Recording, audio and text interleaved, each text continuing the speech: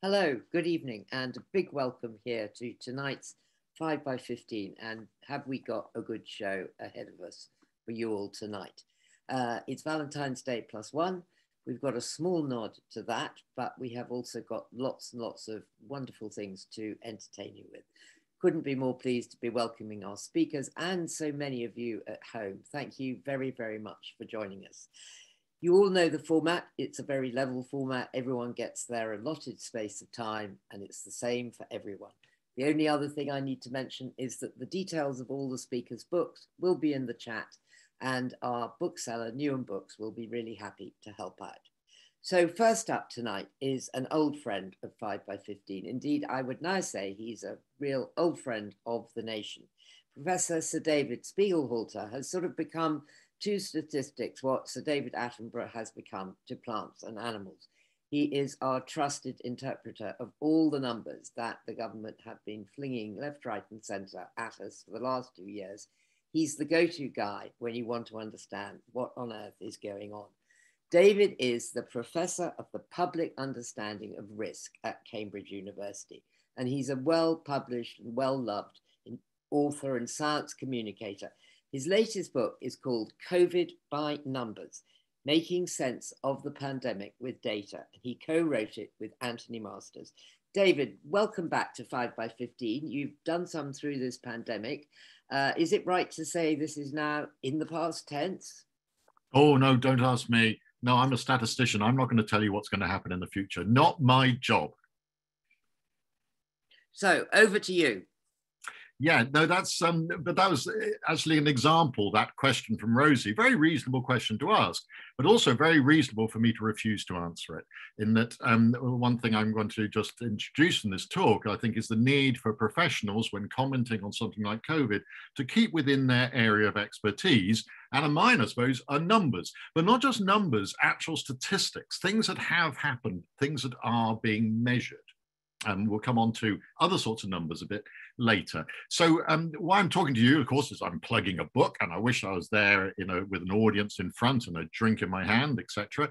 But and where this arose from is that Anthony Masters and I were working with the Royal Statistical Society doing some FAQs about COVID, and then I started one column for the Observer, 350 words, and then we both wrote a column every week for a year, 50 columns.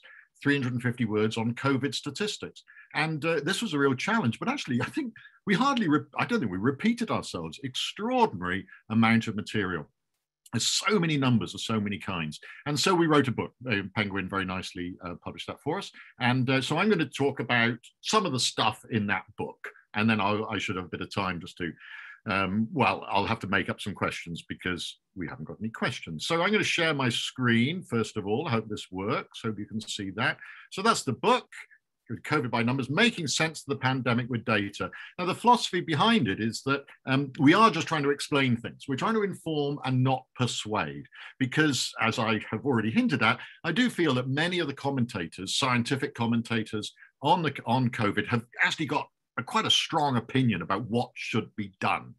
And whichever sort of wing of the COVID belief system people hold, they want to push it. And we've been trying not to do that. So I'd just like to illustrate some data, which I hope just helps people understand what's going on. So, okay, let's have some numbers. This is something which is extraordinary as well. Why did Britain suffer so badly? Well, back in late February and early March, the genomic analysis has showed there were more than 1,000 separate outbreaks. Other countries had real pockets of France and Italy, real concentrated pockets where the virus was. In UK, it just erupted everywhere, not from China, but from people having been on holiday to France, Italy, and Spain, and then bringing it back. Except perhaps some of this wasn't just people coming back from holiday, because remember the Madrid-Liverpool match was on March the 11th. And if you look at the distribution of cases brought in from Spain, there is a kind of bit of a spike around March the 11th. So we were in a very difficult situation right from the very beginning. And also because we didn't know any of this. We had no idea what was going on, operating in a complete blind way until April 2020, where I have to say I'm very proud of this, that the Office for National Statistics started their proper survey, which is now has become the envy of the world. But of course, I'm hopelessly biased because I am chair of the advisory board for the COVID infection survey. So I would say that, wouldn't I? Okay. I'm picking, lots of stats in the book. I'm just picking bits and pieces. This is collateral effects of the pandemic response is that there's been no flu. This is just from winter 2020 to 2021. Been no flu in the winter we just had, or the winter we're still in. There's no flu either. It's quite extraordinary and unbelievable, lack of flu. And it's because it's not so extraordinary. It happened in every other country as well, that the measures we take that are to prevent COVID spreading are easily enough to stop flu spreading because it's so much less infectious. Now, there is this issue that what many people have mentioned is that means 2 years without any flu in this country. The lack of, a real reduction in a flu immunity. Who knows what's going to happen next winter? It may be very different from what COVID may not be the problem next winter. Okay, excess deaths. This plot, we've reconstructed this, but essentially it comes from the Office for National Statistics every Tuesday morning. I could give a whole talk just on the patterns in this data, because we can see in the first wave, big excess deaths, over the black line is what we'd normally expect.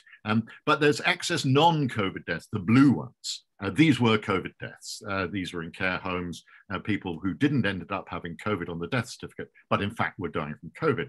Completely different picture in the second wave. You see there's a big deficit of non-COVID deaths, far fewer than we would expect. The blue line is below the black line, what I'm saying there. And why is this? Well, no flu. That has saved possibly 10,000 lives or so over last winter, and also this issue of what's called mortality displacement, or also the unfortunate name, official name is in Wikipedia, called harvesting, where people's deaths are brought forward, usually because of cold or warm weather, but in this case, because of the first wave of the pandemic, that will have brought deaths forward. And notice after each of these spikes, there's a deficit of deaths following from the people whose deaths have been brought forward a few months. However, that is not the norm. The average length of life lost from a COVID death is about 10 years. So it is not that most people would have died soon anyway. That is a complete myth. Now, deaths are substantially below what we'd expect, and that if we look at deaths from all respiratory diseases now, from COVID and all the others put together, there are fewer deaths with an underlying cause of one of these respiratory diseases now than there were in 2015, 2017, 2018. So people who are vulnerable to respiratory diseases are safer now than they were before the pandemic, in those bad flu years. So that's an interesting issue, and it sort of goes against the continuing fear that many people are feeling. And of course, many people are vulnerable. The vulnerability varies enormously from person to person. Many people are vulnerable, but to be honest, they were vulnerable before, sadly. Okay, so let's look at some other, the other excess deaths issue, which is very important, is where people have died. This is, I think, a story that hasn't received enough attention, even though some of us have been plugging this since the very start of the pandemic. If you look in the top left-hand corner of those graphs, that looks at excess deaths at home. You notice it's been going along at about 1,000 a week right through the pandemic, regardless of waves, regardless of whether there's any virus around. These are not COVID deaths. These are just people who normally would not die at home, who are dying at home. Now, it really looks like these are not additional deaths. These are people who would otherwise have died elsewhere. And so what we're seeing is a shift to people dying at home, substantial, about a third extra dying at home now compared to what it was before. Now, people are reluctant to go to hospital, quite reasonably. But the crucial question there, like all statistics, only generates more questions. What's the quality of these deaths? And I hope this is something that will receive considerably more attention in the future. Okay, people claim, oh, well, COVID, it's not that big compared with other disasters or, other years that we've had in terms of overall mortality? Well, no, actually.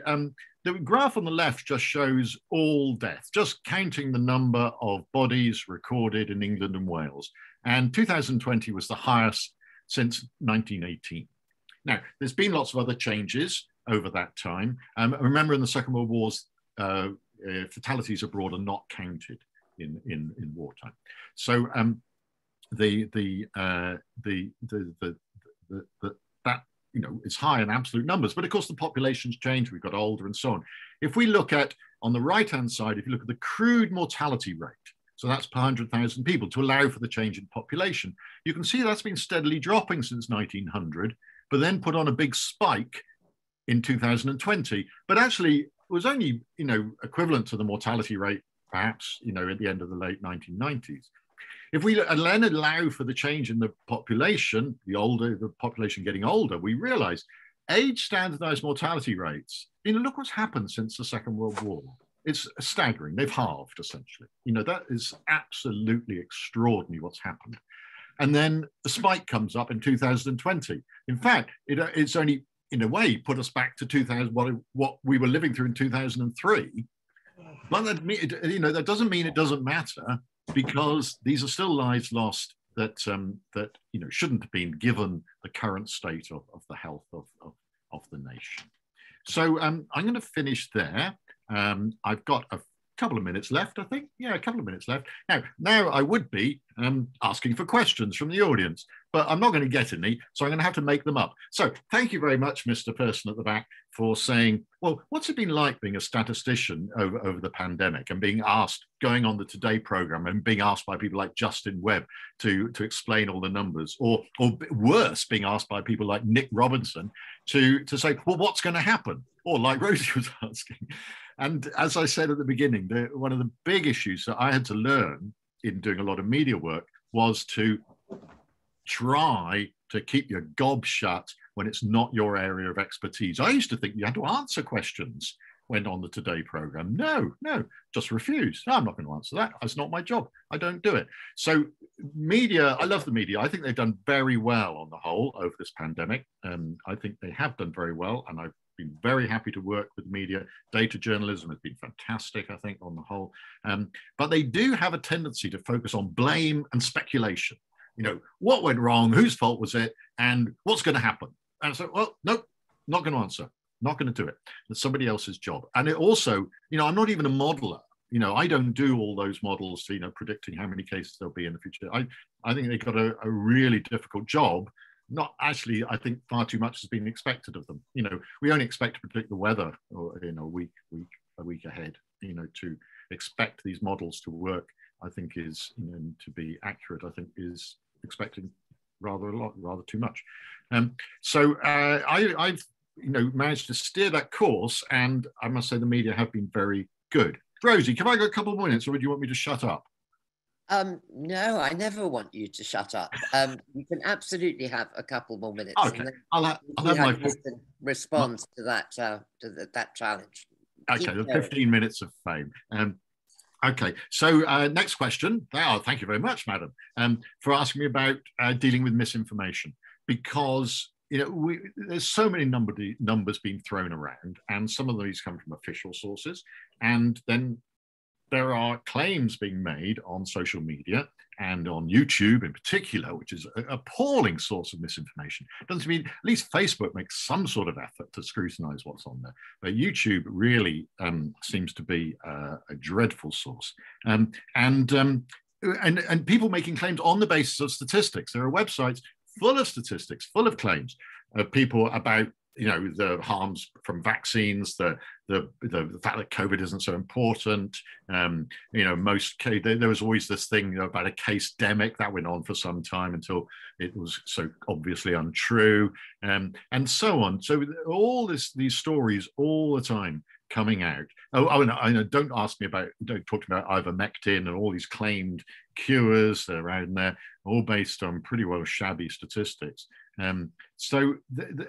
People, and there's a huge attraction for these among people I know, educated friends of mine say, oh, you know, have you seen this video? Have you seen this paper?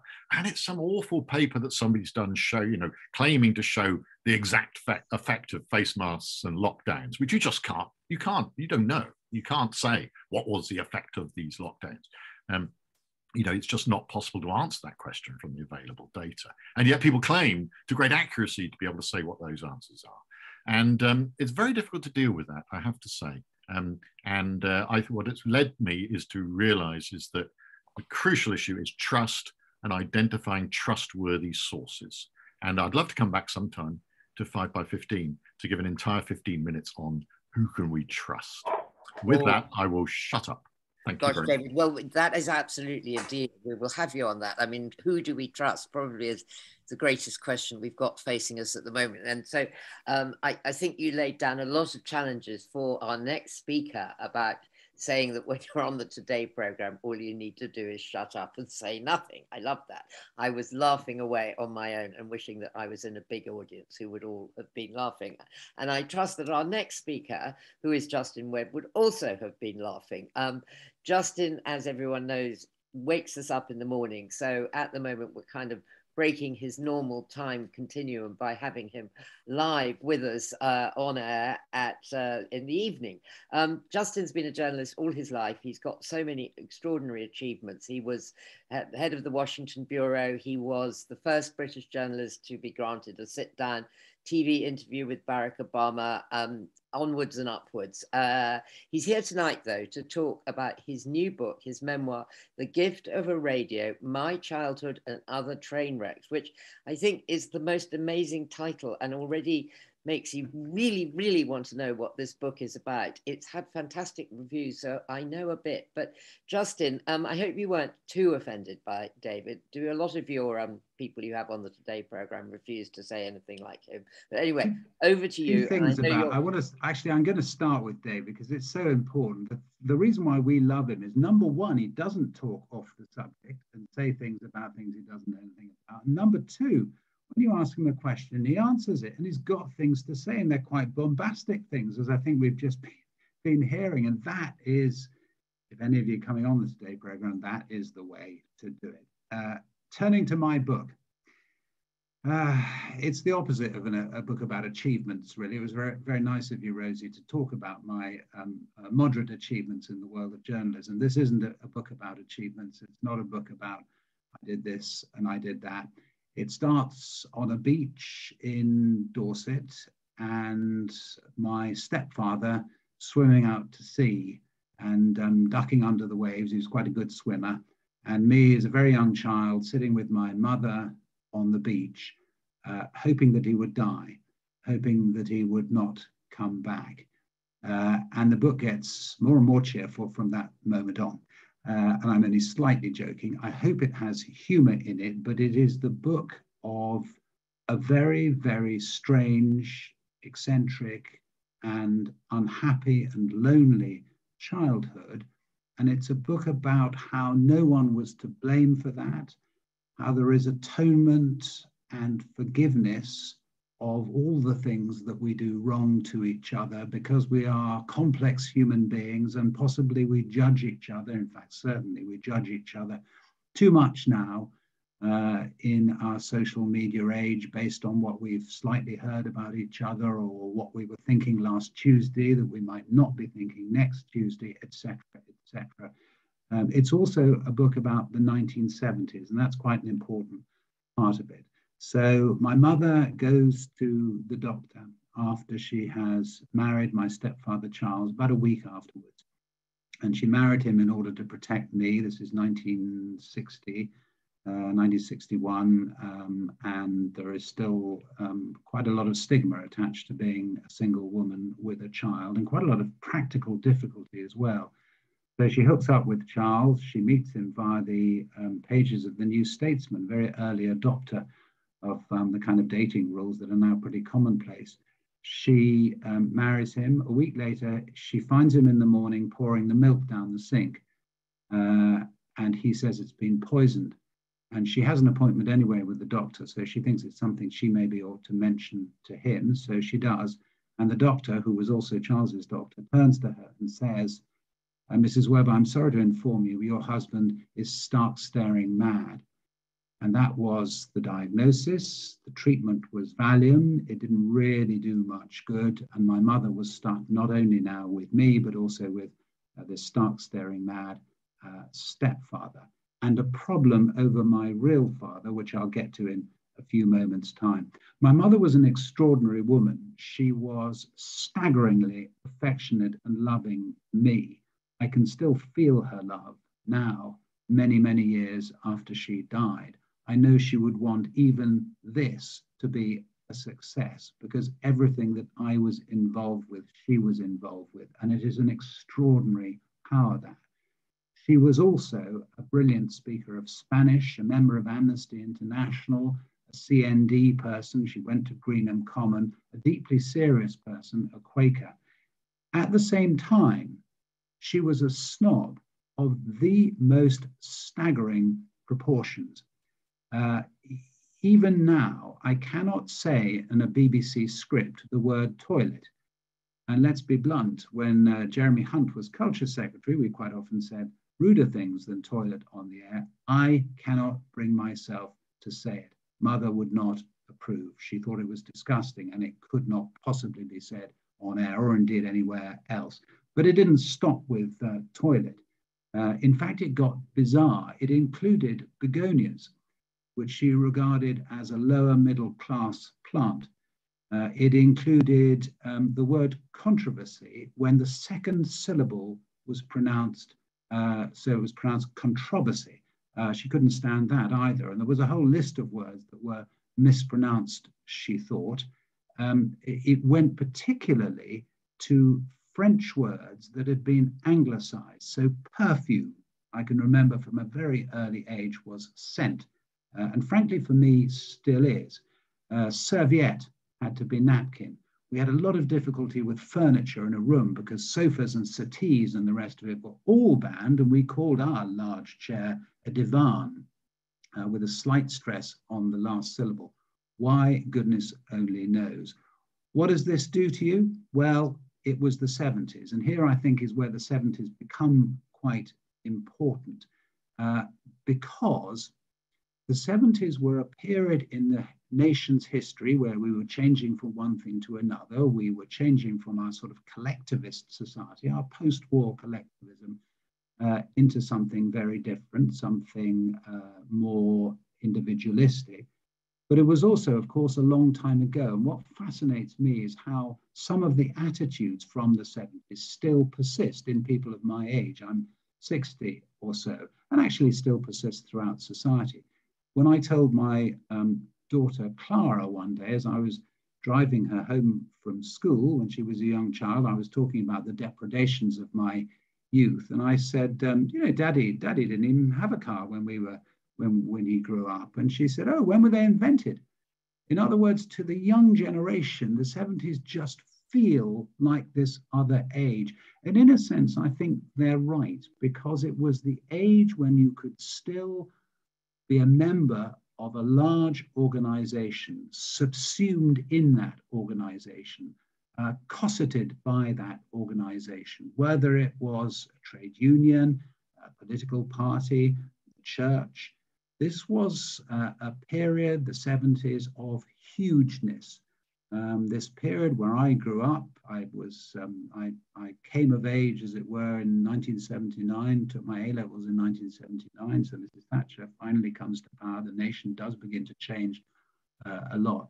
But the period of the 70s that I remember, for all the obvious things that were awful about it, and the coal dust and the misery, actually, of 3-day weeks and IRA bombs and all the rest of it, there is this weird thing that social class and snobbery kind of did for us all. It protected us. It protected my mum, who was on the way down socially. And I think that's an interesting thing.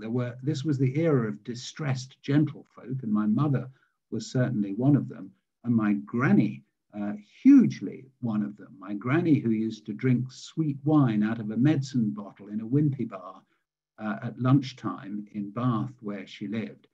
Sweet wine, my mother had told me, was working class when it was drunk with a meal. So I once said to her, why does Granny do something that is so obviously working class? And she laughed and said, well, Granny's Granny.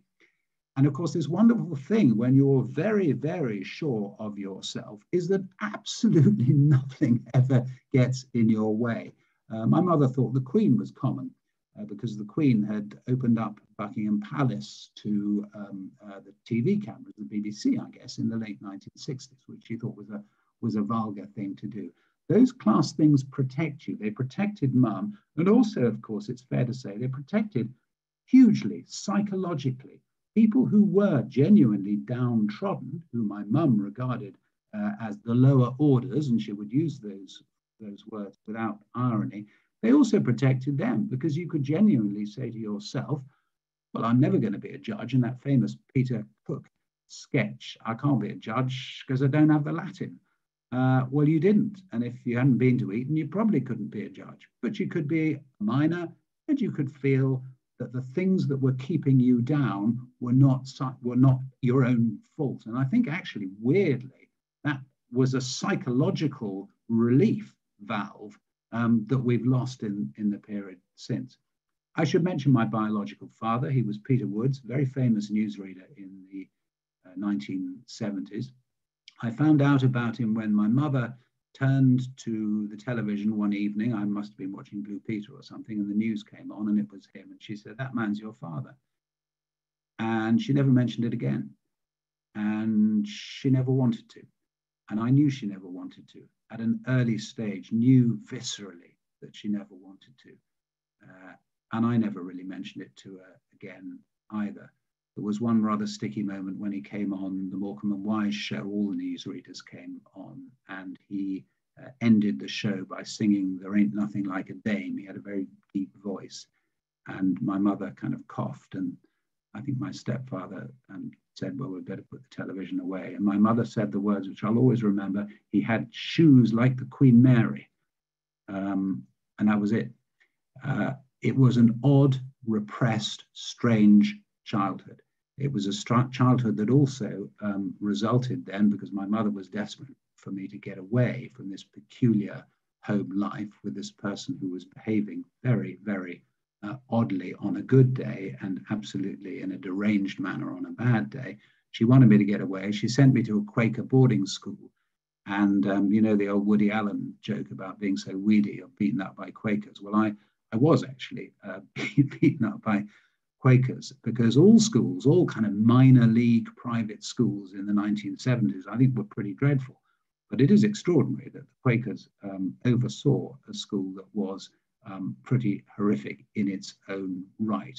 Not horrific in terms of the teachers being beastly to the children, though occasionally they were, but more actually in the kind of Lord of the Flies way, that we were beastly to each other. Which I talk a bit about in the school. And just that 1970s thing that nobody really cared. A hilarious example, hilarious in retrospect, because I don't think anyone ever in the end got stuck, but there was a thing called the Sidcutt School Speleological Society, the caving group, which was mainly boys, actually. Girls didn't cave in those days, who would go out at the weekends to the caves in the Mendips, and there are lots of caves in the Mendips around Wookey Hole and places like that, Cheddar, and go down caves. Nobody knew where they are or even thought to ask. And when the new headmaster came right at the end of my time at the school, that was one of the first questions he asked, and he was roundly despised by everyone for asking it. In the 70s, you just didn't care. It properly was another country. There is also, if I've got, I don't know, 30 seconds or a minute more, I think I probably have. What is my time? Yeah, let me take 1 minute just to say it's also about an era ending and all the things that my mother believed coming unstuck. Just a couple of years ago, I was walking past the Ritz Hotel in London, and I was on my way to do a corporate event, and I realized that the top button of my shirt had come out. It had fallen off. And my mother used to tell me stories of going into the Ritz with men friends when she was in her young, wild phase, and asking in the middle of the night for a boiled egg, because in the Ritz, my dear, if you speak properly, they'll give you anything you want. So I suddenly, for some reason, I channeled her. I thought the easiest thing to do is just go into the Ritz and see if she is right. And I went in and I said to them, look, I'm terribly sorry. I've lost the button at the top of my shirt. Is it possible for someone to mend it? And I was taken into a side room. Yes, of course, sir. And they did it all. And I said, thank you very much. And it's very kind of you. I was just some random person off the street. There could not have been more helpful. But as I was going, I said to the concierge, I'm a little bit late now. Could I get a taxi as well? And he said, yes, of course, Mr. Vine. I'll order you one. And the awful thing was that my mother would have hoped that I got the button sewn because of my breeding. The reality in 2015, 16, whenever this was that it was celebrity. They had mistaken me for Jeremy Vine, who was then absolutely a celebrity. He had just been on Strictly Come Dancing, etc. That era that my mother celebrated and then in many ways protected her was over. And in some respects, I think it kind of provided for me a full stop, albeit very long after the event, to my peculiar and eccentric childhood. With that, Rosie, I'll hand back to you. Justin, that was fantastic. Thank you. And I've just noticed that Adam Rutherford has put in the chat, I'm absolutely getting this audio book. And I have to say that I am too. My mother also was an absolutely crashing snob about all sorts of things. And we should always refer to my sisters and mine's first boyfriends as common. And I've still really never quite figured out what my mother's definition. I'd forgotten that word. Common. Oh, all poison. The time. Dripping with poison. It just was about someone who was just actually interesting, I think, rather than, with 2 feet in the public school. Anyway, thank you so much. And yeah, I can't wait to read it. It was a wonderful story. And I love the tale about the Ritz, actually. Hopefully we could all challenge that and see what would happen. Anyway, that was great. Thank you. Our next speaker is indeed now somewhere connected to Valentine's Day, about love, how we find it, how we sustain it, how do we survive when we lose it. And to help us answer these questions, it's great to welcome the author of Conversations on Love, Natasha Lunn. And Natasha's made a compendium of different stories. Philippa Perry on falling in love slowly, Alain de Botton on the psychology of being alone, Dolly Alderton on vulnerability. Plus, a lot more people are in your sights, Natasha. Welcome to 5x15. We love your artificial flowers. I know that because you told us. But you're giving me away. No, I'm not giving you away. I was going to suggest that you could stick where we get them from, because they're so beautiful. Anyway, if you look thank you. Thank you so much for joining us, and over to you. Thank you. Thank you. Thanks so much, Rosie. So I used to think that I was somebody that was obsessed with love. And it's true to say I spent a long time thinking about it. And I spent a lot of Sundays looking at couples in my teens and 20s, holding hands in the park, thinking, will I ever find love? Am I going to be on my own forever? And it really became the question that I was consumed by, and that sort of drained a lot of other happiness from my life, because I assumed that if I could just find this romantic relationship, then everything else in my life would fall into place, and I would be happy. But at that point, I wasn't really, I would look at my life at the beginning of every year and I would think, okay, career, I can pour loads of effort into that. I can maybe have a career change or try and get a promotion. Here's what I can do. Or with my health, here are the areas I need to focus on, and it's pretty clear what I need to do to improve them. But when I look at love, I think, well, there's just nothing that I can do about it. It's just something that will either happen to me or not. And I would just sit here and wait for it and be miserable when it never finds me. But during that period, I never really stopped to ask what love is. Like, what does it mean? What's my definition of it? And embarrassingly, I was much more obsessed with finding someone to love me. I didn't really think about what it might be like to give love, or how I could improve it, or how I could contribute to it. And I don't think that many of us do. We're not really encouraged to learn to prioritize love in the same way that we would our career or our health or our body. And we're certainly not encouraged to learn about it in the way we would grammar or geography or politics. So that's why years later, after my many failures and mistakes, I decided to do exactly that, to begin prioritizing love and pouring as much attention into learning about it as I would anything else important in my life. Because it's kind of crazy if you think about it, that this thing we know is so important, we expect it to just tick along, and for us not to really carve out any time to learning about it or practicing it or getting better at it. So that's why for the last 4 years, I've been interviewing authors and experts and writers about all the different shapes of love in their lives. I guess like the aim has been to investigate love one conversation at a time. And it really is no exaggeration to say that the lessons and the conversations I've had have changed my life. And there's something that I now lean on every day and just have transformed the way I am with everybody who I love in my life. So tonight I'm going to try and very speedily tell you 5 of the more surprising things that I've learned about love, in the hope that maybe they can help you too. So number 1 is really about looking for love, and it's to not always trust your gut. And I was somebody who just completely trusted their gut in love the whole time. I remember meeting a comedy sketch writer with a friend when I was in my early 20s and saying, I'm going to marry this man within minutes. And I remember being in a relationship that was not very happy, and friends saying to me, you know, it just doesn't feel right. You don't seem happy. And I said, you don't understand. I just feel it in my bones, this connection. And I understood this more years later when I interviewed a psychotherapist called Frank Tallis.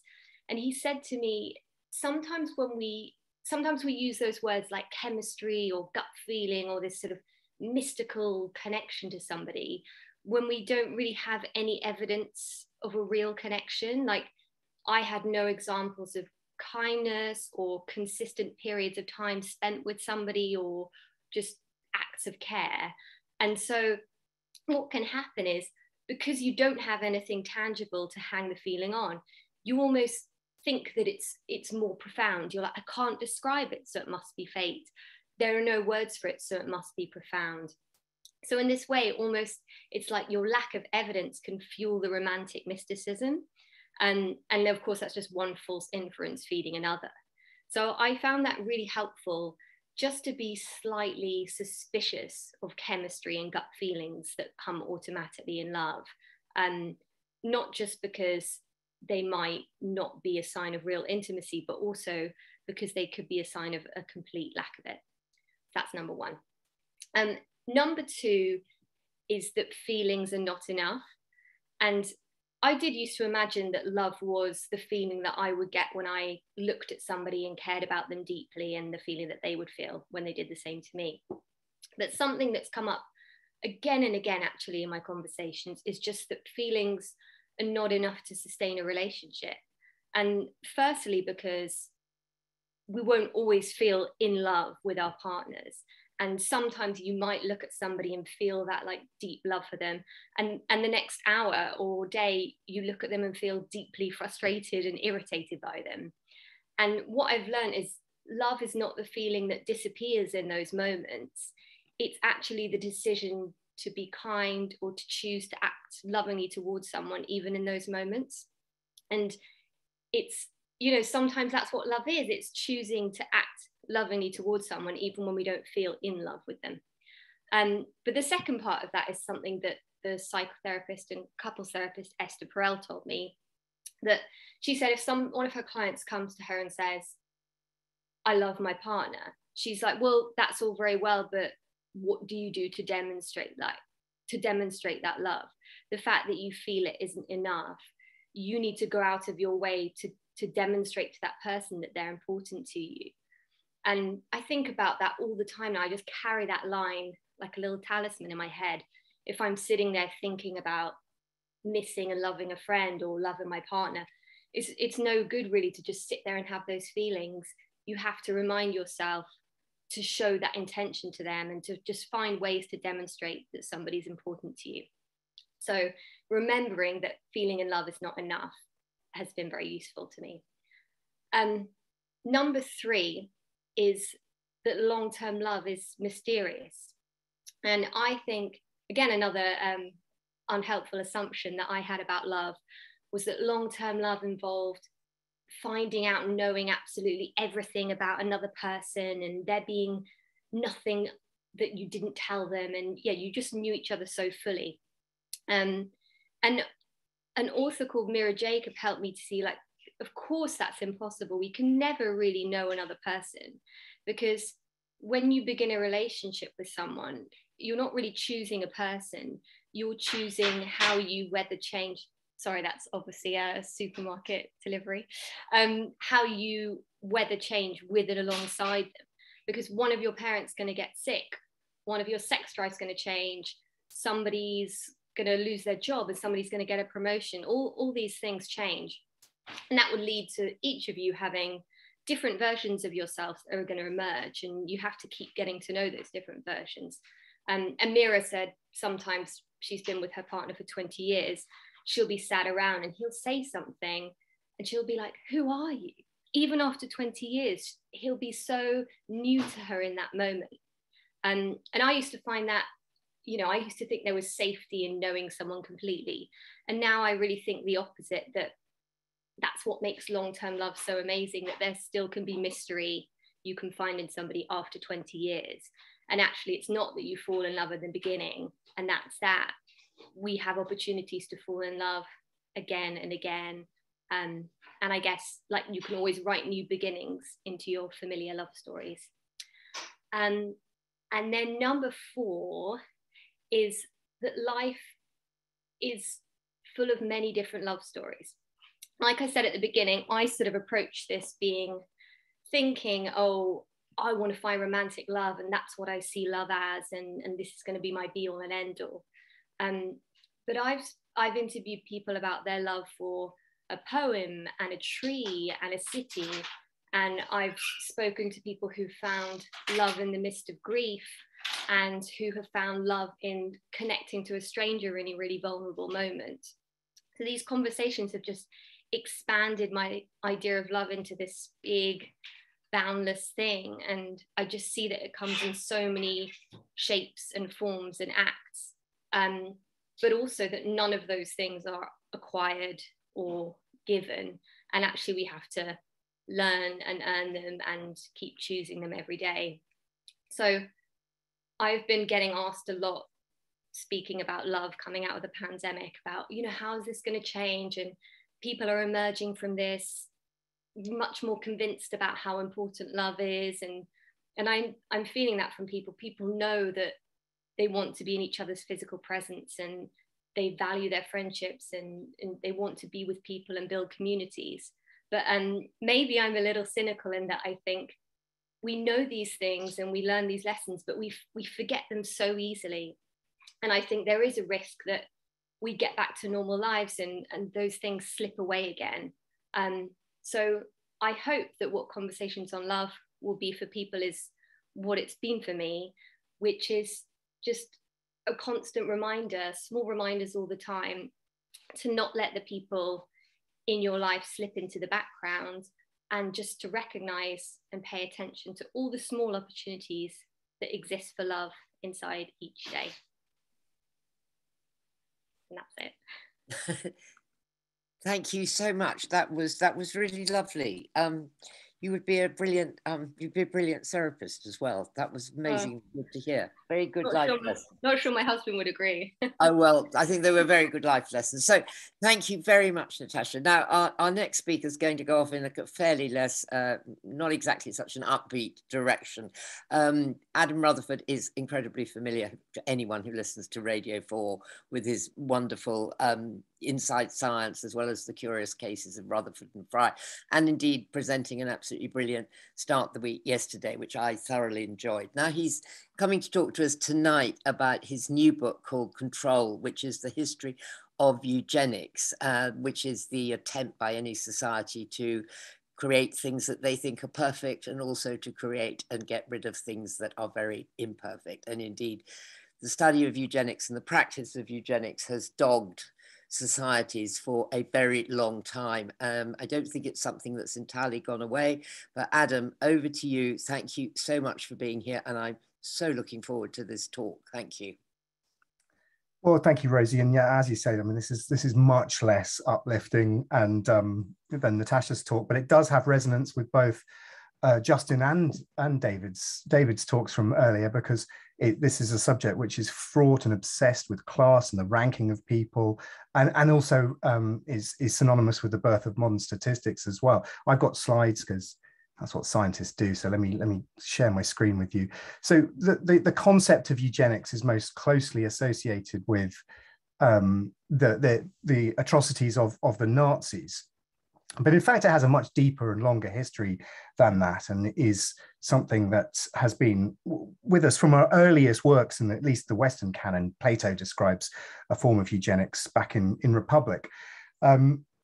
But this gets over the idea, what I'm interested in, because I approach this subject as a scientist and as a geneticist, is the idea of eugenics, the formalization of the idea of population and birth control, and the as you say, Rosie, the weeding out of undesirable characteristics. I mean, Adam, I can't see your slide. I'm sorry. That's because it was a blank slide, but thank you. Okay, that's fine. That's fine. And in fact, the formalization of this whole idea starts in the late 19th century with Francis Galton, who was also a Quaker, another link with Justin's talk there.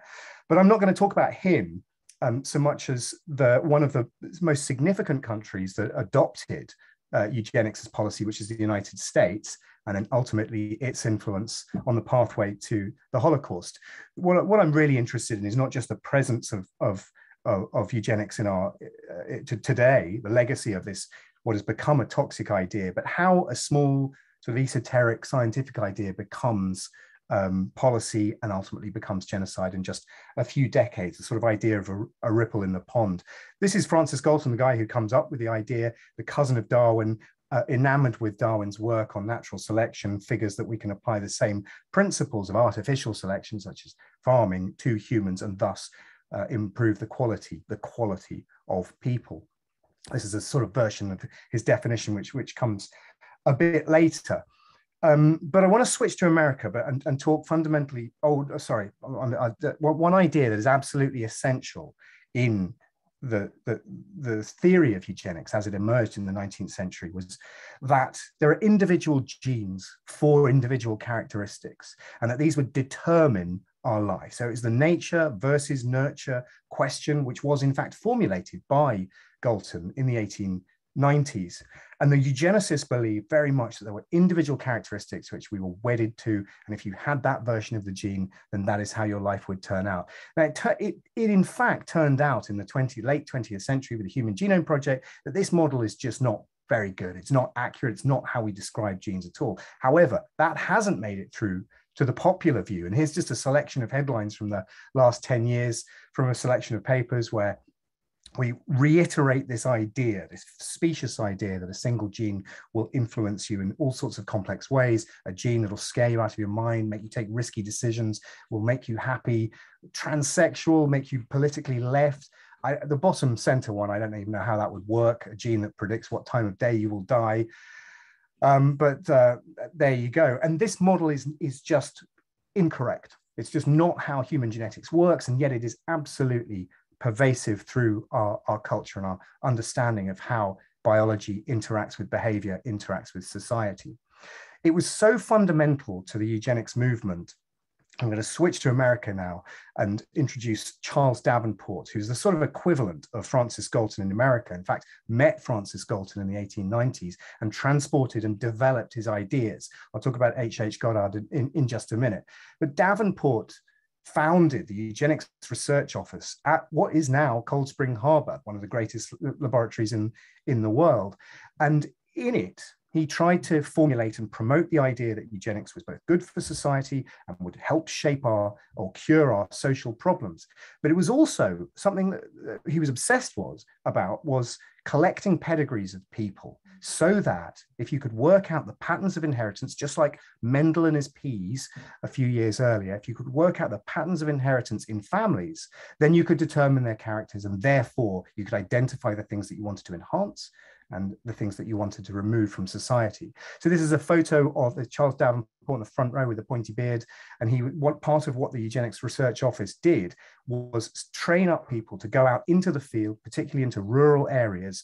And just like with cattle and sheep shows at agricultural fairs, would encourage people to fill out forms and would reward them with medals and competitions, fitter family competitions. And this was the basis of them generating data that they would then use in the Eugenics Research Office. This is one of their departments, in order to construct these pedigrees. They wanted to construct a pedigree for all Americans. So therefore they could identify the genes as they ran through families, and therefore could apply eugenics principles to their work. And indeed they did. From 1907, the United States, the first legislation was passed in Indiana for the enforced sterilization of people deemed unworthy by society. And over the course of the 20th century, United States, 31 states in the USA, it had legislation for eugenics. We estimate between 70 and 80,000 people were sterilized against their will, or in many cases against their knowledge. And if you think this has gone away, the most recent cases of enforced sterilization in the States happened in 2021 in the ICE detention centers. Admittedly, far fewer numbers, probably in the dozens, but this is something that is ongoing, not just all around the world in countries such as India and China, but in the United States. Now, I want to tell, for the second half of the last few minutes of this talk, I want to talk about H.H. Goddard, another key player in the eugenics movement. So Goddard was a psychologist, the first person to translate the IQ tests, which had been formulated in France, into English and introduce them to America. The IQ tests under Goddard's watch were used at Ellis Island to select people, immigrants, to deem whether they were deemed intellectually worthy or not of entering the country. But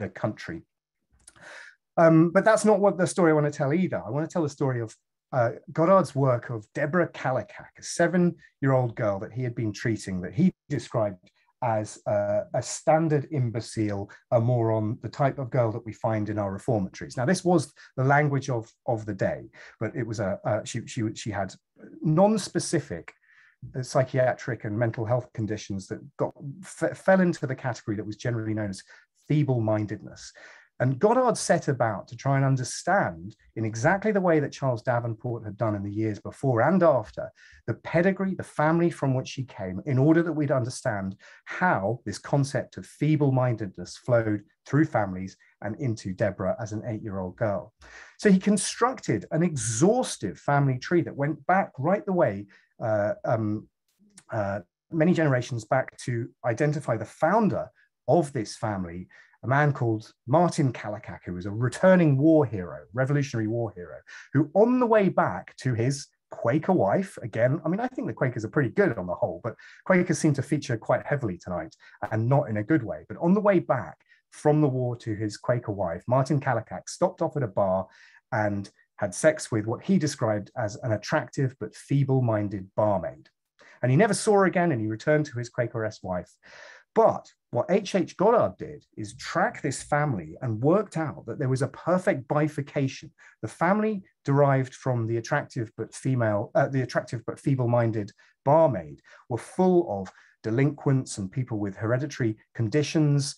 They were diseased. They had, again, a term that we don't use anymore, Mongolism, that ran throughout their family, and were besieged by inherited problems, whereas his Quaker family were fine and upstanding and full of bankers and teachers, and were wealthy and upstanding members of the clergy. So he'd identified that this gene the delinquency gene for feeble-mindedness ran through this branch of one family, as set up by Martin having sex with the attractive but feeble-minded barmaid.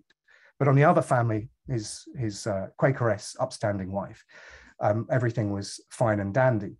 Now, he published this in a book in 1912, which is an international bestseller and profoundly influential around the world in terms of thinking about how hereditary diseases were passed through families. This is from a textbook in the 1950s, which shows on the right-hand side his worthy Quakeress wife and full of upstanding members of society, whereas on the left-hand side, the feeble-minded tavern girl bore a son known as Old Horror.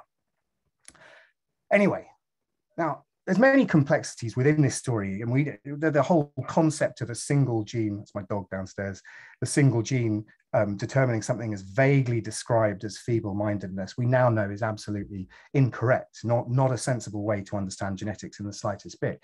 But none of that really mattered, because it turned out that the Kallikak family never existed. The feeble-minded tavern girl did not exist. And in fact, the family that he was investigating was an entirely unrelated family, unrelated to Martin Kallikak himself, who was a real man, and was an amalgam of different families, which did have some heritable problems within their family, but also had fine, upstanding members of the clergy and the teaching profession as well. And in fact, some of the children in the Kallikak family, the diseased, delinquent side, had fetal alcohol syndrome.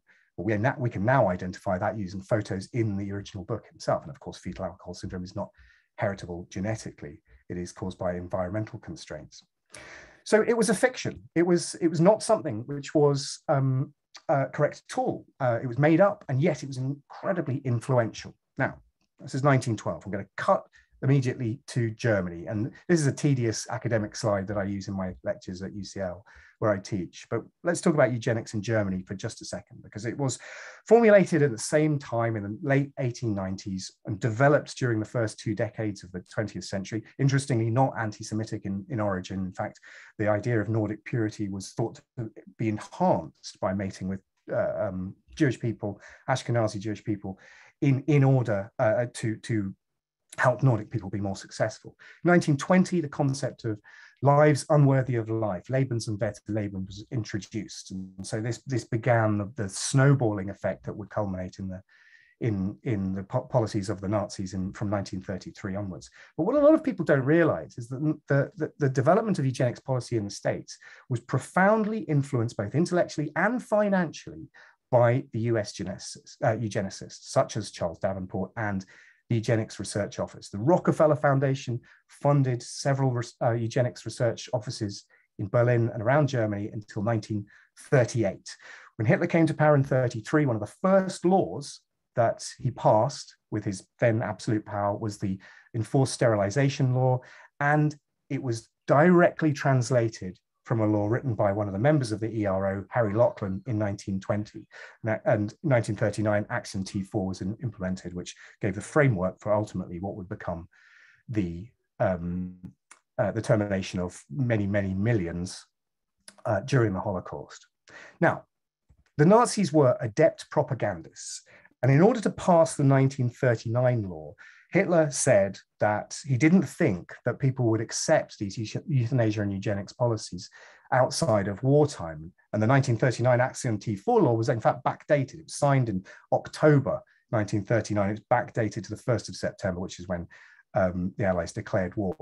In 1935, a film was released, a 12-minute film that ran in front of most cinemas, most mainstream films in cinemas around Germany, called Das Erbe.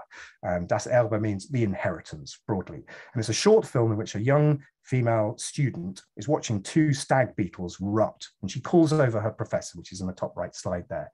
She calls over the professor and says, "What's going on here?" And he explains to her that this is nature. This is how Darwinian, the struggle for existence happens in nature, and sits her down and shows her a film which includes various things, some stags rutting with each other, a cat catching a bird, and in the bottom left, a dog catching a hare. And they're sitting around watching this film and they're laughing, and the student suddenly gets it. And she clicks a finger and says in German, "Oh, I get it. Even nature has its racist policies." And they all laugh, and it's terribly amusing to them.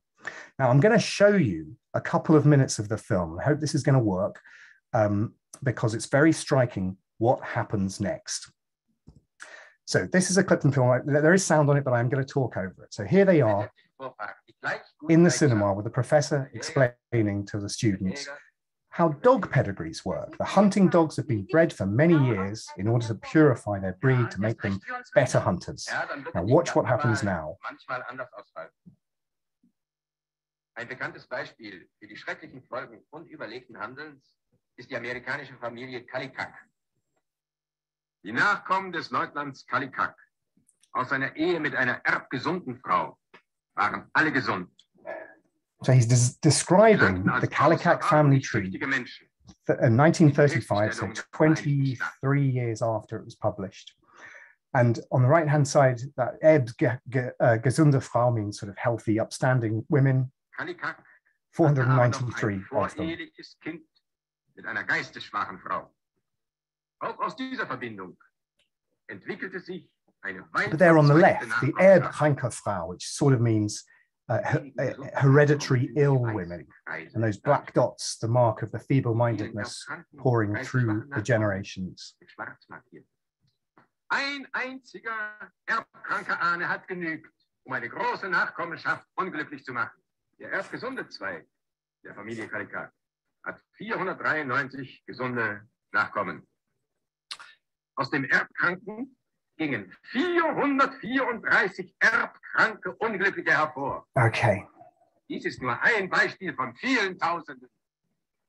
And then what happens is it cuts to some images of people in sanatoriums and mental health clinics from around Germany with the bill, the cost to society of maintaining these lebensunwerte Lebens, lives unworthy of life. And then it finishes with a quote from Hitler himself, which says, who is physically and mentally not healthy and worthy may not perpetuate his suffering in the body of a child. Now, I'll just please stop that because it's absolutely horrific.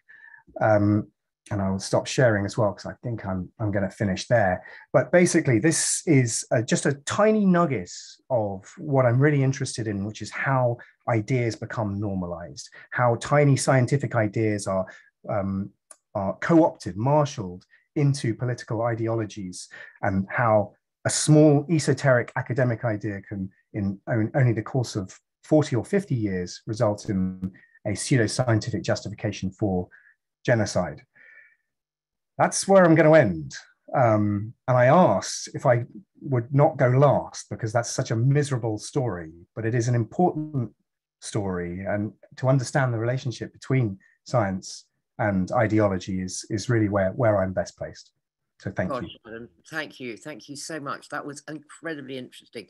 And I will definitely go and read the book. That was fascinating following that family through to that. I had no idea when you showed us the first slide with the good children on the one side and the deplorables on the other, that it was going to come bouncing back all those years later. It's very chilling. Anyway, thank you for writing it. Thank you for being with us.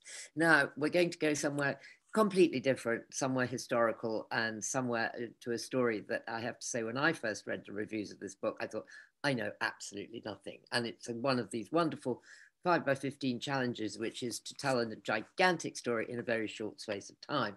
Our speaker is Ed Shawcross, and he came across this extraordinary story when he was doing his PhD on French imperialism in Latin America. And his story is about a reckless military adventure in the mid-19th century to establish a monarchy in Mexico. And Napoleon III, intent on curbing the rise of American imperialism, decided to send a young Austrian archduke and a Belgian princess all the way across the Atlantic to Mexico and set themselves up as the emperor and the empress of Mexico. And it was his aim to hold off the forces of North America. Well, anything with a start like that is bound to go wrong, as I think we'll see. Ed, thank you very much for being with us. And quite frankly, the challenge is yours. Welcome. Thank you, Rosie. Well, as Adam said, after his brilliant but chilling talk, I'm on last to cheer you up. Unfortunately, I'm going to tell you a tale of hubris, madness, and death. So it might distract you. I don't know if it will cheer you up. Now, the story that I'm going to tell is operatic in scope, and I'll try and condense it into 12 minutes. And it involves some of the most famous people of their time. Yet outside of Mexico, where most of the action happened, I don't think many people know about it. I do think, though, perhaps you might know how it ends. Because there's a very famous painting, which I will get up on as a slide in front of us now. This is the Execution of Maximilian by the French artist Edouard Manet. And the man in the center is indeed Ferdinand Maximilian, Habsburg Archduke, who was caught up in these monumental events in the 1860s. And so today I'm going to try and answer a question that he himself might well have been wondering in this moment captured on canvas. What on earth is a man born in Vienna, an Austrian Archduke, doing facing a firing squad in Mexico? And the story actually has quite a lot of parallels with recent events and foreign interventions, because that's what brought him there. It's an example of regime change on an epic scale in Mexico. And so why on earth Mexico?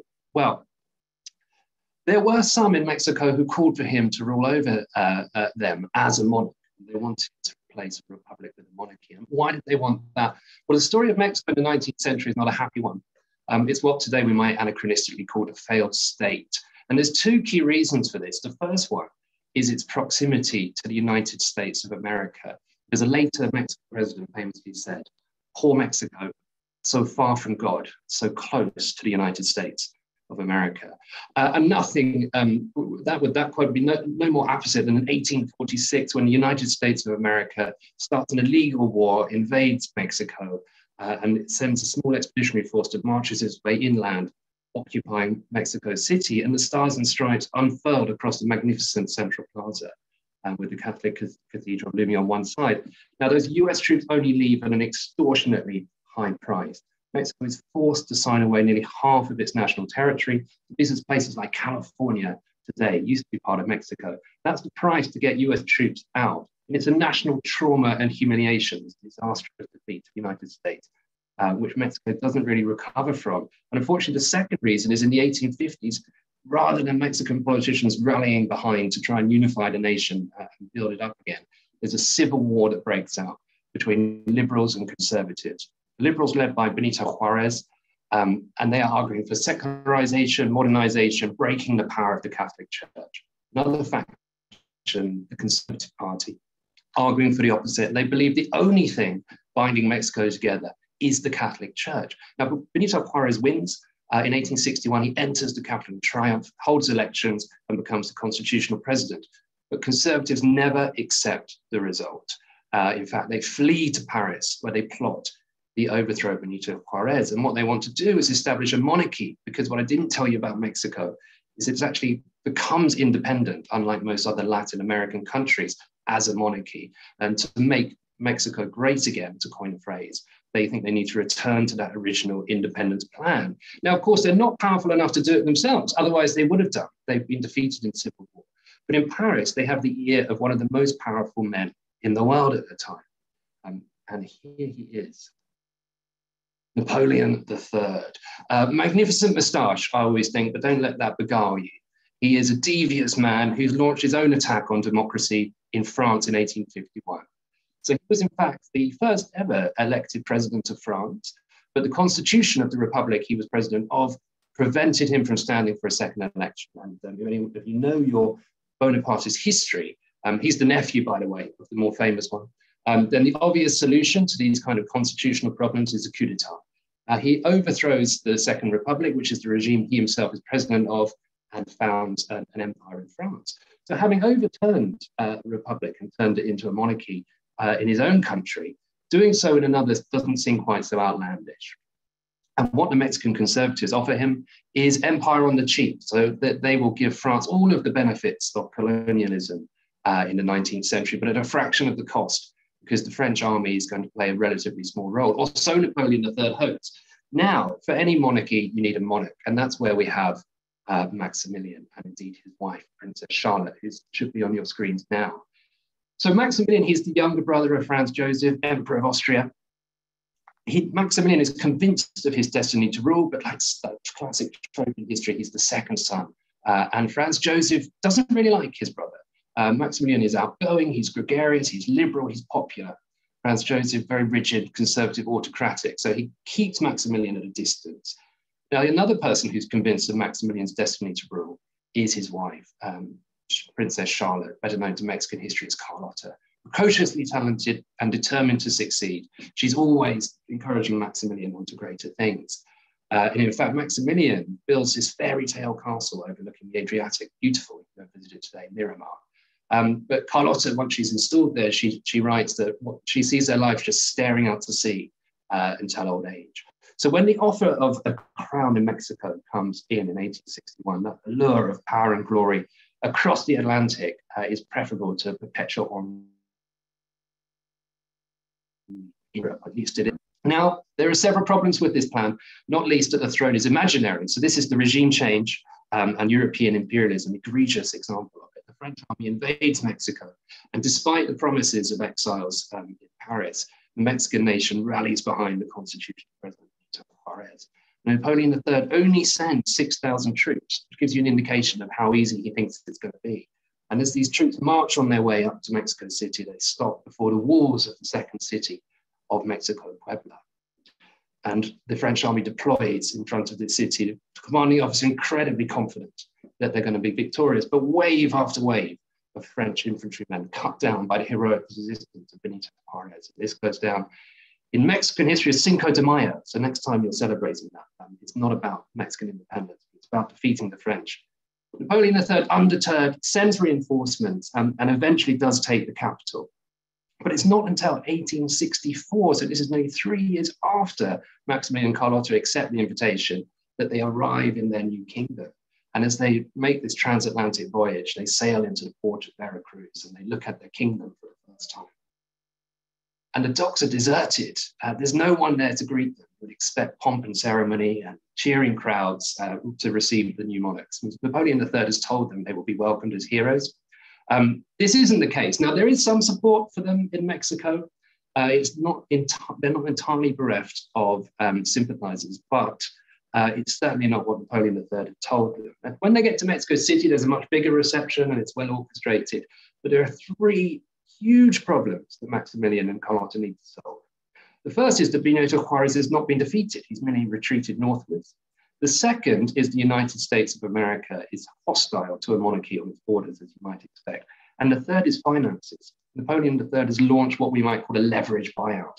He's put the entire cost of this intervention onto the Mexican treasury, and Maximilian must meet those payments, or Napoleon III can withdraw his troops. Now, to cut a long story short, Maximilian is not the man best equipped for the job. It would take a leader of extraordinary ability to overcome those problems. Maximilian is not without some talent. He's a good linguist, he's intelligent, he's charismatic in person, but he also has traits that don't lend themselves to this kind of crisis. He prevaricates, procrastinates, and is a huge interest of his is in science and butterflies. He often gets distracted by butterflies, he goes butterfly hunting, rather than engaging in key government business. So you can see this is not necessarily the leadership skills you want at the crisis. Under enormous pressure from the United States of America and the continued resistance of Benito Juarez, Napoleon III does that moment, which probably stood out to me when reading through the sources and language that the French emperor uses.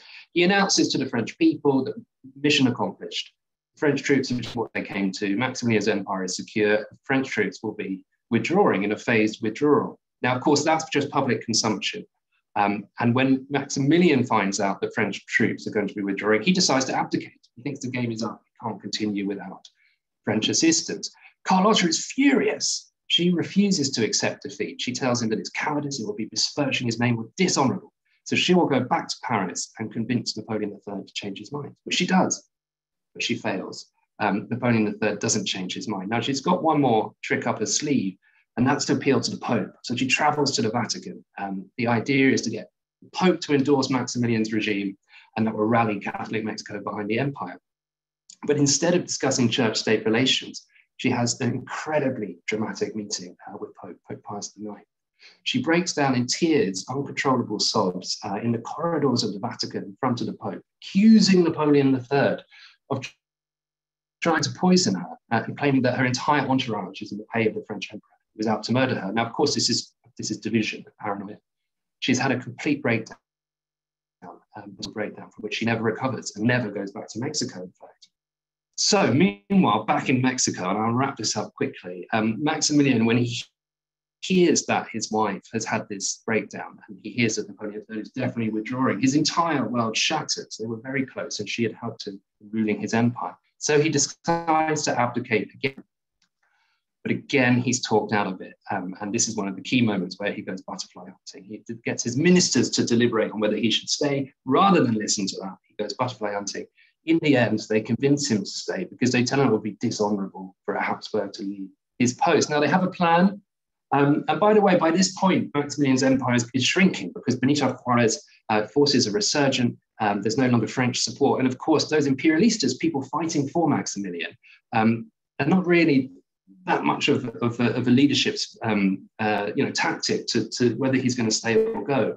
So in fact, the Juaristas are sort of taunting the imperialistas and saying, well, the emperor's abdicated, you're fighting for a lost cause, even though Maximilian eventually decides to stay. It was huge damage. Now, the plan is that Maximilian will lead an army to a town not far from Mexico City. And here they will converge on the Juarista forces and win as the symbolic battle that will revive the fortunes of the empire. And it sounds like a desperate plan, and it is. Maximilian is going to lead the army. He's never led an army before. He's never even served in an army. And very soon in this small town, Querétaro, they're under siege for 2 months. Maximilian is heroic in his own mind. I think he saw it as glorious. But one of his most loyal officers, after 2 months, crosses over into enemy lines, betrays him, and leads the Juarista forces into the walls. And this is the citadel. Was formerly a convent citadel in which Maximilian put his headquarters, and you could see the damage from artillery fire and fighting. He's very quickly court-martialed and sentenced to death, which brings us back to the Manet painting. Now, it's historically inaccurate. He wasn't in the center, he wasn't wearing a sombrero.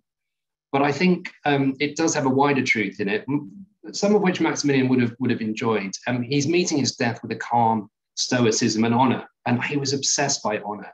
But perhaps better for him is the fact that the man preparing the coup de grace just off to the right has the conspicuous features of Napoleon III. And so the implication from Manet is clear.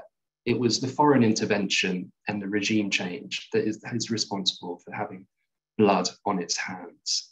I'll leave it there because I think I'm running out of time. Wow, what an amazing story that was. And I think I forgot to say at the beginning that the title of your book is The Last Emperor of Mexico. What an extraordinary, strange slice of history. Thank you so much for enlightening me and enlightening all of us. Thank you, Ed. And it just remains really for me to say thank you to all of our speakers for an absolutely fantastic evening. Starting off with, of course, the wonderful David Spiegelhalter, with Ed, with David, with Justin, and with Natasha. And of course, Adam's amazing story about eugenics, which was very sobering. That was really good fun. Thank you all very, very much. Thank you all at home for listening, and do come and join us again soon. We've got an amazing session lined up with Amy Liptrot. Plus we've got some really great classes on teaching, writing, and 5x15 as always has got loads for you to look at online, plus our previous episodes. So on that note, I'd just like to wish you all very good night. A big thank you to our speakers and all of you listening at home, and see you soon and take care. Bye-bye.